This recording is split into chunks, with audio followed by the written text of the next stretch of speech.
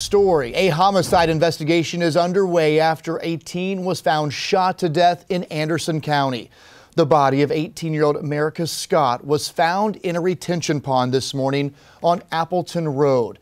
The coroner says he had been shot several times.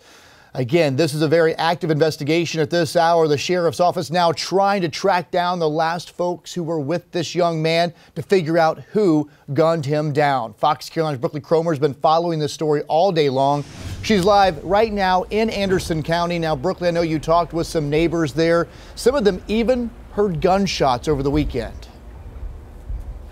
That's right, Cody. A neighbor who didn't want to go on camera tells us that she heard gunshots going off behind her home on Saturday night. Now, investigators haven't said exactly when they believe Scott was killed, but the coroner says he believes his body hadn't been there very long.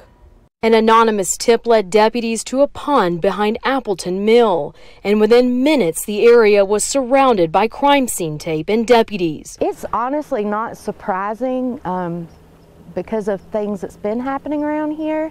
So it's not really surprising, but it's still scary. Becky Weinel volunteers with Loving Out Loud Ministry. It's a struggling community. It has some crime and homelessness. God called me here because of the need in the community. She ministers to people around the Appleton Mill community a few days a week, but today was especially hard.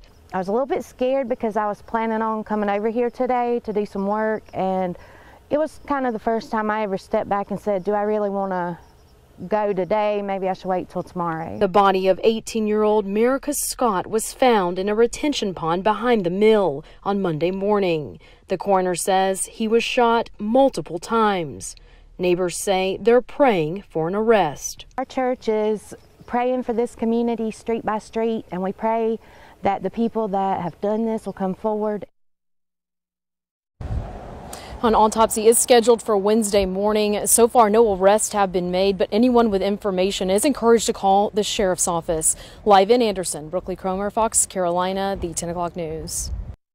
Brookley, thanks so much.